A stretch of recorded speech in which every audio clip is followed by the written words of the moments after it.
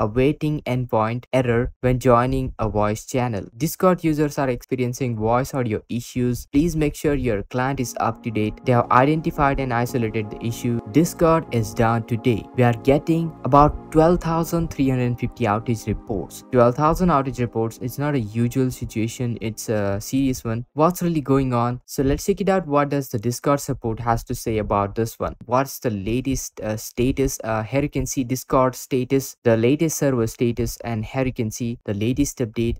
We have got some update from Discord support itself. So let's check it out. Alright guys, so let me show you onto the Twitter what's really going on. Discord down. Please use Team voice chat. Discord down. You know what that means. Discord down once again. Discord down. Whoa guys, there are tens and tens of people rushing onto the Twitter just to check out what's really going on. Is it just a global outage or just for a specific group of people in specific region? But it seems like it's a global outage.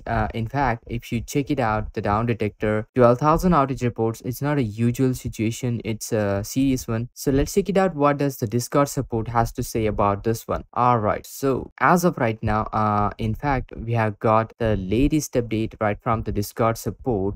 Discord users are experiencing voice audio issues. Please make sure your client is up to date. And right up to that guys, they have updated this tweet just 29 minutes ago. Our team is currently investigating onto the issue connecting to the voice manifesting an awaiting endpoint error when joining a voice channel. So this is the latest issue, and let me show you what's the latest status. Here you can see Discord status, the latest server status, and here you can see all the APIs and all the services are operational. Seems like it has gone down. There was partial outage, but they have identified and isolated the issue, and they have deployed new code to the voice server syncer service and currently processing and doing the rollback, and that's why it will be up and running very shortly. Once I get any latest update than that, I'll keep you posted. Make sure to hit that like, share this video, subscribe, and this is Kedar from How to Guys. See you in the next video.